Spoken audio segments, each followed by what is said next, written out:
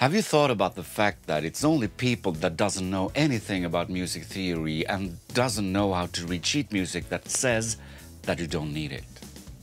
You never hear that from people that are able to read sheet music and knows a bit about music theory, do you? Do you really need to be able to read sheet music? Well, let's talk about that in this video.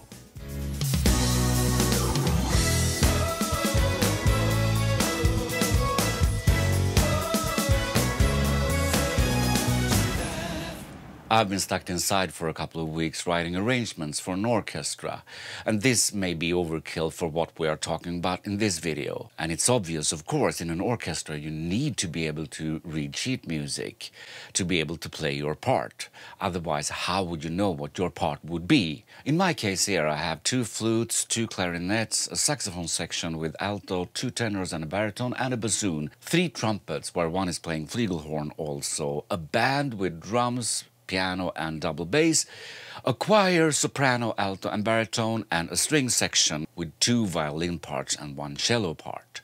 This is an amateur orchestra I'm writing for, therefore it makes it more difficult because I need to write it challenging enough so it's fun to play, but not too difficult so they won't be able to play it.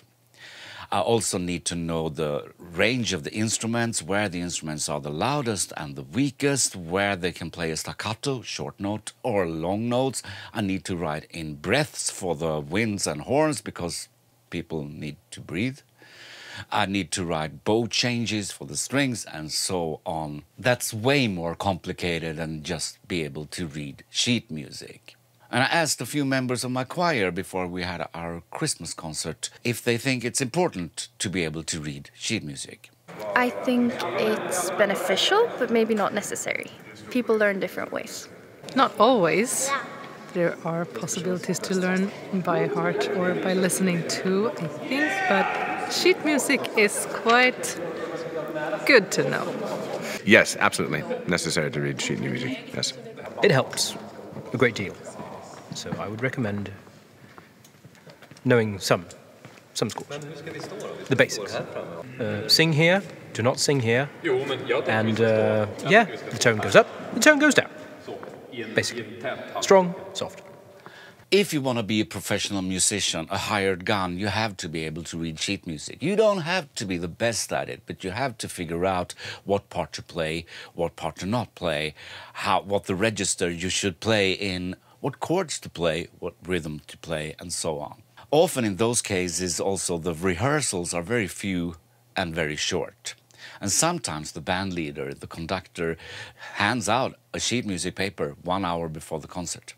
You have to be able to read it and perform from it. If you play in a band, have a home studio writing songs, maybe you don't have to be able to read and write sheet music.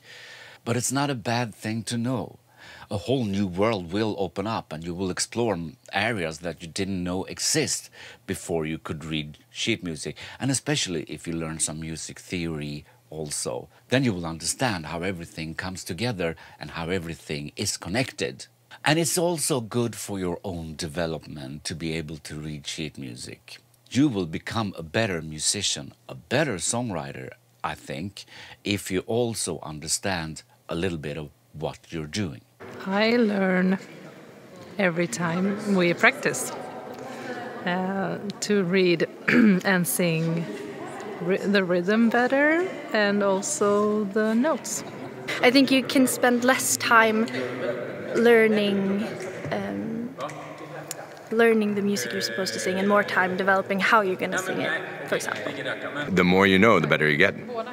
It's like a different language. If you open yourself up to an entirely different culture, another dimension of being, so to speak. I know there's different opinions about this and it's very divided. So before you put your nasty comments in the comment section, let me ask you this.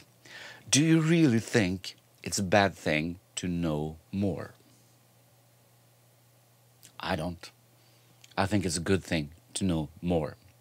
And music is the only global language we have, including sheet music. Most of the world we can handle with English, Swedish not so much. I can speak a few words in French and Spanish, but I can't communicate with the few phrases I have in Spanish but I can communicate with music, and I can communicate with sheet music, because that is the same all over the world. The only global language we have. And language in Swedish is språk. Språk. Until next time, roger that. It's a language. I mean, if you learn to listen and you can speak, but you can't read English or Swedish, what does that make you? I mean, it's basically illiterate, but the same way with music. It's still a language. You can listen and hear it and sing along, but if you can't read it, you know, you gotta learn.